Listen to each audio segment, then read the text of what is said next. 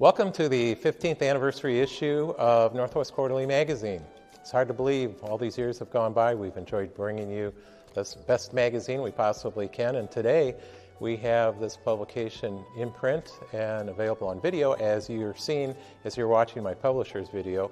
We're on location, keeping it interesting. We have Josh Matthews with us. He is the Director of Paleontology for the Burpee Museum of Natural History, one of the best in the Midwest, maybe a lot of the country, with Jane here, right, Josh? I agree. Josh is here to fill us in on PaleoFest for this year, and it's going to be a great event, and fill us in. Well, PaleoFest is an event where we bring paleontologists from all around the world to come spend a weekend here at the Burpee Museum and just give general talks to the public about their research and what they've been doing for the last year or throughout their career. So we'll have 17 speakers, again from around the globe. It will begin Friday.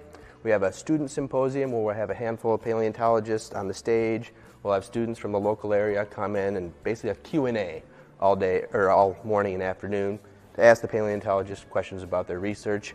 Later that evening, on Friday night, we'll have a members-only speaker who will come in and give a little bit of a talk about what she's doing on saber-toothed cats, saber-toothed tigers. Everybody loves that kind of thing. And then all day Saturday and Sunday, we'll have talks throughout the day with a number of researchers and paleontologists, basically just sharing their research with the general public and showing what they do. We'll also have kids events, we'll have workshops, so kids can come in and do activities, we'll have family science lectures, and then Saturday evening we'll have a keynote dinner speaker coming from Madagascar, Siori Adriana Valuna.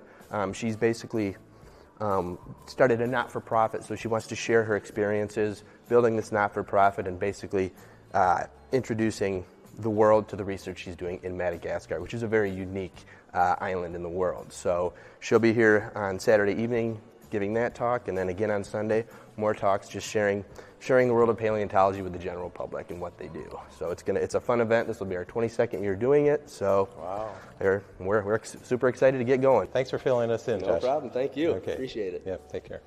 Moving on, and as long as I don't get eaten by Jane here, it's wintertime. It snows here, especially a little further north. I have my trusty old pair of skis here, and we have some great destinations that we talk about in this issue, like Granite Peak, Cascade Mountain, fun things to do in northern Illinois and southern Wisconsin also. It's an issue or an article that I'm sure you'll enjoy. And quite frankly, we have so much in this issue for you that if you keep your phone handy and read the rest of my letter and go to our table of contents, you'll find lots to entertain yourself, inform you, so that you can live the best life possible here in this beautiful part of the old Northwest Territory.